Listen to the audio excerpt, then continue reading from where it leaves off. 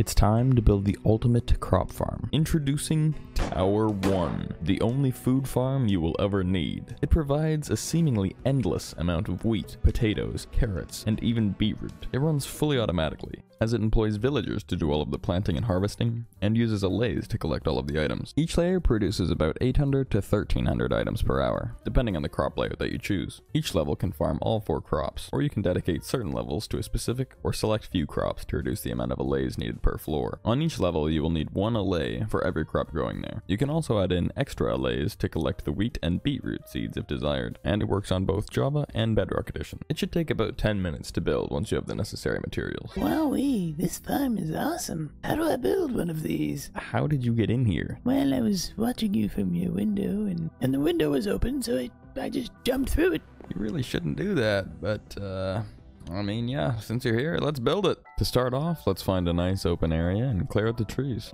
Now go ahead and choose a block somewhere in the middle, and from there, excluding the central block, we're going to count 18 blocks in each direction. And on the 18th block, go ahead and dig a hole and add a water source for all 4 sides. Now head back to the center of the farm and count 9 blocks away in all directions, including diagonals, and replace the 9th block with water. Now you should have 12 water sources down, like so. You'll know you've done it right if every water source has an 8 block gap in between them. Now head back over to the middle with the items displayed in my hotbar. Dig down 3 in the center and make a small 3x3 by 2 high room. This will be a very small collection area. Place 2 chests down with 1 hopper going into it and a trapdoor off the other side. And then we'll place down a temporary fence, temporary rail, and we can open up the trapdoor and push the hopper minecart into it. Then we can break out those temporary blocks, add in another hopper, break the fence, and make your way back up to the surface, or you can place a skulk sensor just above the hopper in the central block of the farm. Now switch out your hotbar, waterlog the skulk sensor, add a temporary block, temporary rail, push the minecart into the skulk sensor, and then we're going to add the note block,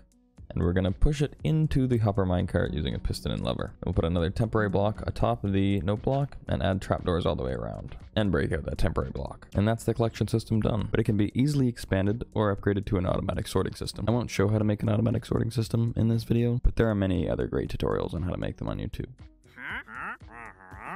The next step here is to add the walls for the farm. So what we're going to do is come over to the outer water sources. Anyone will do. Just go ahead and start adding in 2 high glass walls all around the outside.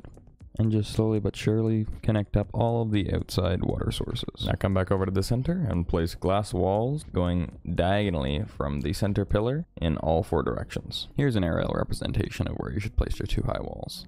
Now let's place down the villager huts. You just need 4 composters and the rest of your trapdoors. These will prevent the villagers from using the composters, but allows them to remain as farmer villagers. To build one of these, all you need to do is place a composter above one of the 4 exposed water sources, place a temporary block above that, and place trapdoors all around that temporary block, and then remove it. Now we can start bringing the villagers in. It's best to use what I would call a clean villager, one that isn't holding any items, because if it is, then it doesn't work nearly as efficiently. You can get a clean villager from a villager breeder, or you could see what a villager is holding by using this command.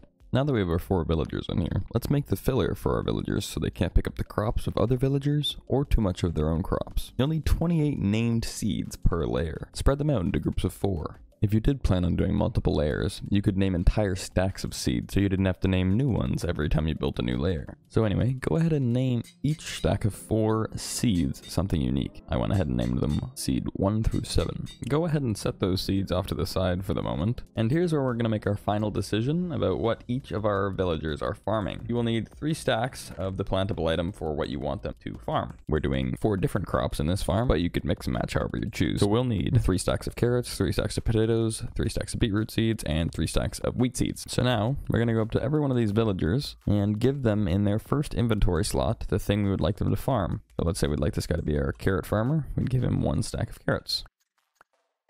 And now we just have to go back through and give them 1 of each one of these named filler blocks. Now all of these guys can't pick up stuff that isn't theirs. Till up everything, and while you're tilling, fill up the areas with the rest of the crops you have. Make sure you're planting the same crop as the nearest villager. You do not want to till the immediate area around the composter on Bedrock Edition. On Java, there's no problem with it, But on Bedrock, the villagers have a really hard time planting and harvesting the crops under there. Also, on Bedrock, you will need 1 bed per villager. You can just place it on the outside of the farm here. So 4 beds total per layer. Once you're done planting and tilling all the areas, if you have any extra seeds left over after planting, just make sure to give that back to the farmer of the area. Now you just need to bring in the allays. They can be found in woodland mansions or pillager outposts. You will need 1 allay for every crop. We have 4 crops here, so we'll need 4 allays. And if you want to collect wheat seeds or beetroot seeds, you will need an extra allay per seed type. So we've got our 4 allays here, and now we're just going to give them 1 of each item. Potato, wheat, beetroot, and carrot.